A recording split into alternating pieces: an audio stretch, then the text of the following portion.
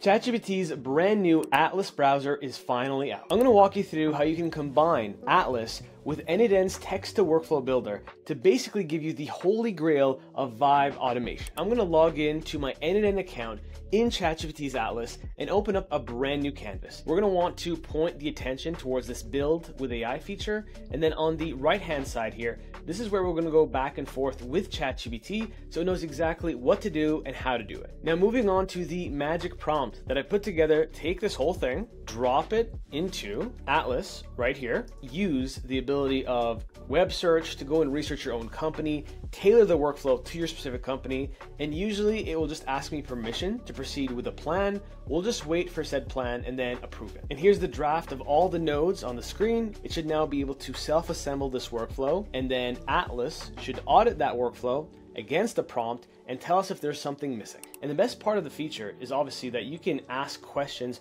of what's happening on screen. And the cool part of this browser is, as you build multiple automations over time, there is some level of memory that you could be able to tap into in terms of how to design the workflows tailored to you and your use cases. Now, I'm just scratching the surface of what you can do with this kind of AI browser, because of all of them I've tried thus far, this is probably the best.